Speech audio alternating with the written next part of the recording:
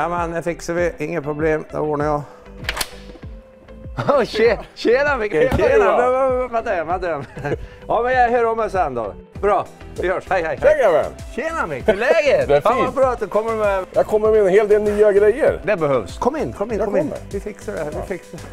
Johan Eriksson, det är en Värmlandspojk som är 54 år, nu är född 66 och jag växte upp i Värmland. En liten by som heter Häng.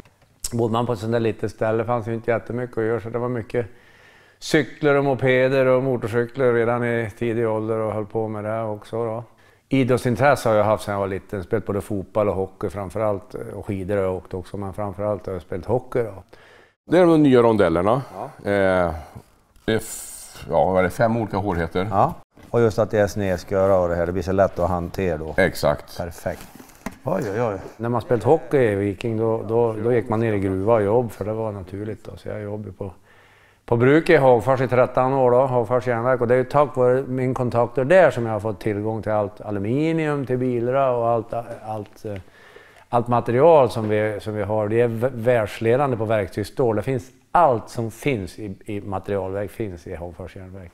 Jag ser att du har något med det här under här som jag tror jag vet vad det är. Jajamän, det har vi till dig. Det där har du väntat på. Jajamensan, jag tycker det är så skönt att släppa sladde vet du. Sen då så började jag väl bli bortemot 30 drygt år där och då tänkte jag att jag måste göra något annat kanske i mitt liv. Så att då hamnade jag i Göteborg där så jag sökt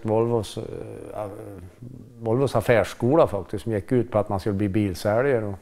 Det slutade ju med då att jag började jobba på bilkompaniet här i Mora som bilsäljare då. Så att tanken var att jag skulle stanna här ett halvår och kanske dra vidare till Göteborg eller något större ställe. Men jag har varit här nu i över 20 år nu då.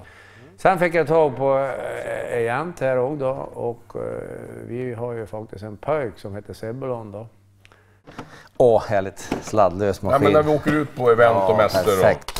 Så bara...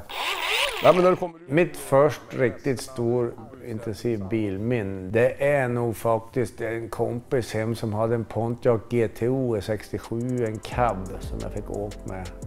Ja, jag var nog 14-15 år när jag fick börja åka med honom och så där och var iväg på lite helger och så där och det var liksom wow och så att säga en Pontiac GTO cab 67 och åka på sommaren liksom och känna det där när det är varmt och gött och det är nog det som liksom sitter i bakhuvudet faktiskt.